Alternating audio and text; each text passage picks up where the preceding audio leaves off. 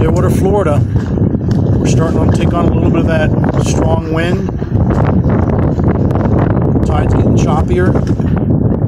Everybody's boat's tied off pretty good. Trying to block the wind from the phone here. Nobody's home around me. Everybody left me their business card so I can kind of keep an eye on their boat if a rope breaks or something. So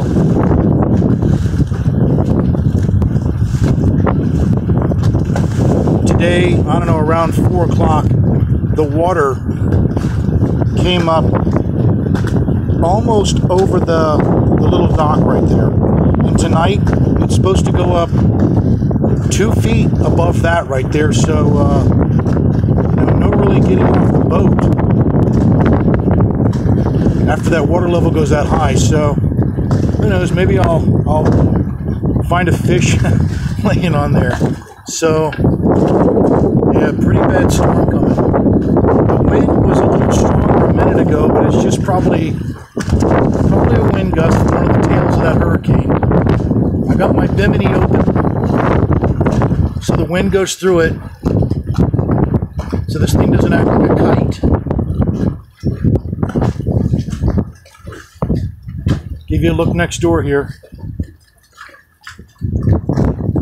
I got a lot of bumpers hooked up. I'd like to pull myself off this piling a little bit, but I need to do a lot more readjusting with the ropes, but I think I'm pretty safe for right now. I got a bunch down there. Got myself a new little ladder to try to get it on and off. So not really what I was hoping for, but I had to cut the top off to make some adjustments so the poor dog can get on and off also. Other than that, it's like the leap of fate getting off the boat. But I know a lot of people around here, they don't have their boat tied up very well. I mean, they're just kind of abandoned. This guy next to me right here, take a look at that bumper. It's literally crushed. So that's not going to do him very good. Kind of get an idea of that's the Gulf out that way. That's facing north, Clearwater Beach. We'll pan you around. Clearwater Beach update. I mean, it shouldn't be too bad. We've been through stuff like this before. Get a little choppier, but I mean, it's not too bad right now. I mean, just a couple of minutes ago, it was some serious gust. I thought we were going to get it, but not bad. But other than that, that bottom line right there that you see, it'll be covered in water by 1 o'clock this morning. And my dock here, it'll be covered in water too, I'm sure. I've tied my ladder down so it can't float away. It might, I don't know, it should be okay right there, but I'm just kind of keeping an eye on things.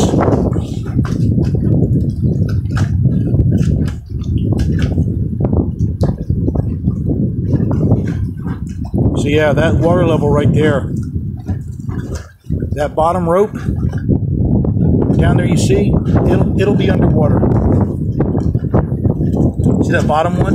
It's a little bit of thunder. It's the separator for boats right here, just in case if a line breaks loose, you won't go slamming into the other boat, so at least it'll stop it. It's kind of a weak line, but I'm ready. I'm ready. I'd like to sing that Christopher Cross song right now, Ride Like the Wind. Can ride like the wind to be free. On the run, no time to sleep.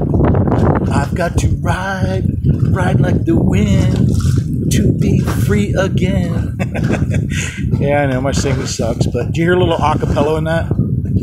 All right, so just a Clearwater, Florida update. I'm right here, downtown Clearwater at the beach. I don't think it's going to be too bad. I don't think the waves will be too bad. I mean, I think more of waves are going to be really bad out in the ocean. But you can't really see it way out there, but there's these sailboats that, I mean, they're true pirates. They park right on out there. I mean, unfortunately, they don't have any pilings to run into, but I don't know. I give them credit. All right, so about it. I got some beer, my own little party. Pretty black sky over there. Treatment. But I'm up for the challenge. I'm going to keep an eye on people's boats. I'm going to set my alarm for, I don't know, 12:30. Kind of take a look at the tide, take a look at my ropes, take a look at my bumpers, probably reset them again. Seems like a guy at the bait house told me that the way the boats will shift is going to be, they're going to want to go forward. So I like that. I don't like it that we'd be, getting pushed to the side or slammed. And we're going to take some waves, but some of these boats right here, they'll kind of protect me. This guy here, he doesn't have any bumpers on the side of his boat for that piling. But that one rope that he's got right there, that long one, that thing's stretched to the maximum. I mean, we're going to go through high tide, and the boats are all going to come up, so he'll have some slack, but I installed myself another black rope on there. My son would have been proud to watch me do that. I hooked myself up a huge pole apparatus, like a painter's pole, and then I attached a hook to the end of it, and I stood on the back platform here, held that thing up and swung it right over top. I believe in you, Dad. I can hear you, Cameron. Alright, so wish me luck tonight. I'm sure I'll be fine. Arr, matey. Good captain always goes down with his ship.